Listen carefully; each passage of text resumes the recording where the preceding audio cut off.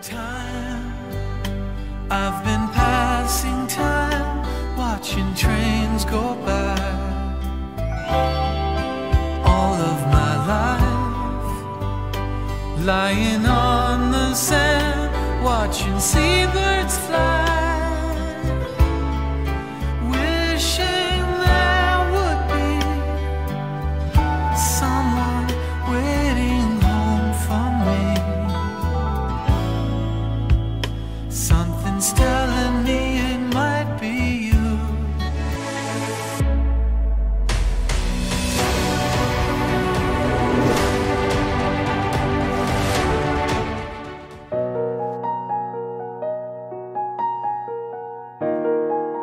My stepfather bought me a clarinet.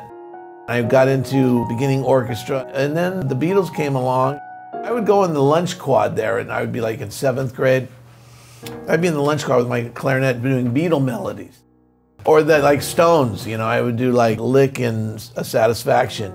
My brother got me an electric guitar and said, forget the clarinet. Back then, you'd listen to radio, non-demographic, and it was all like, you get such a wide variety of music. You'd get like a Beatles song, then they'd follow that with a country song. They'd follow that with Sinatra, and then they'd follow that with Jimi Hendrix doing All Around the Watchtower or something. And you got such a wide variety of styles and influences. And then you also had incredible Motown songs. The Supremes, the Temptations, Stevie Wonder. I mean, just these phenomenal artists, talented artists that were awesome.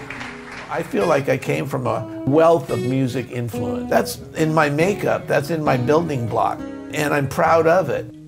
I thought I'd drop by, so nice to see you. It's been too long since I was holding you. I've been holding on to a prayer, 'cause my dreams never seem to come true. Oh, I'm never letting go, never letting go, never letting go. It's not that easy. Oh, I'm never letting go, never letting go, never letting go. Crazy. I was like 13, and I had this electric guitar that my brother got me in. I wrote my first song, was this instrumental called Surf's Turf. I formed a band called The Weeds, and we played fraternity parties, and we would do Stone songs and Beatles songs. My brother became our manager. We started making, you know, about $100 a night or something. We split that up. I just more and more got into learning songs, getting into the Stones and the Beatles and British Invasion, which was the best. I wrote silly songs in the beginning, but then I got my heart broken. I wound up starting to write more serious songs. You have no right to ask me how I feel. You have no right to speak to me so kind. I can't go on holding on to tight. Now that we're living separate lives. I like to go where a lot of songwriters don't go sometimes. And then I just try and keep being innovative and different. And there's so much more no one's ever heard before. Something's telling me it might be you. Yeah, it's telling me it must be you. And I'm feeling it'll just be you all of my life. It's you. There was a time in my life where I was trying to get a record deal, like trying to get a publisher thing. My dad was sending me telegrams going, look, son, I think you should come back to San Diego and work here at the insurance company. I started trying to get myself out of that, so I wrote Save It for a Rainy Day as a hit. I wrote it to be a hit, and it was a hit. I know she's not good, can't leave her, but I know I should.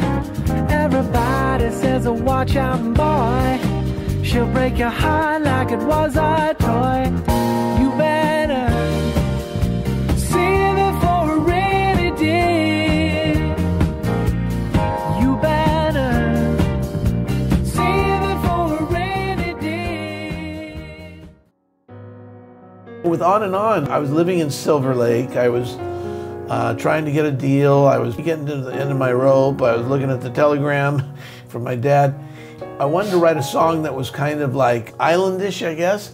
And so my landlady had all these tropical flowers. It just popped into my head. Down in Jamaica, they got lots of pretty women. Steal your money, then they break your heart. Lonesome Sue, she's in love with old Sam. Take him from the fire into the frying pan. On and on, she just keeps on trying. And she smiles when she feels like crying. On and on, on and on, on and on. I think songwriters should keep aware of this. Lyrics are not poetry. Totally a different style. Try and have color in your lyrics. Don't forget melody, and usually something different. And having an interesting lyric. Catchy songs, can't get enough of them.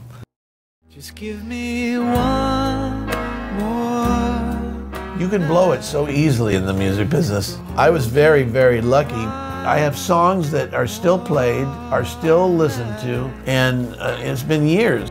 Timeless songs are so important. One night you had